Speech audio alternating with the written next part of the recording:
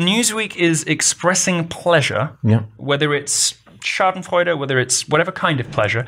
It is Newsweek. Newsweek, of all places, right, is expressing explicit pleasure at the deaths of a particular ethnic group on the basis of their skin color. That is the reality of American media.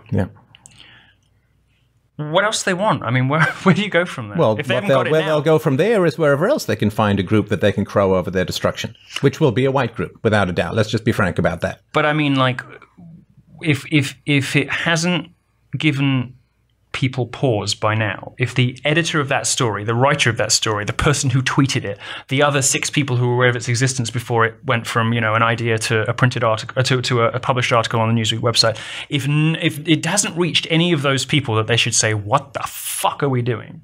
It's not going to, is it? I mean, it doesn't matter. I mean, you know, you know what it is? You could have white people hanging from trees. It's a trial balloon. Not to put too fine a point on it. Yeah, it's a trial balloon.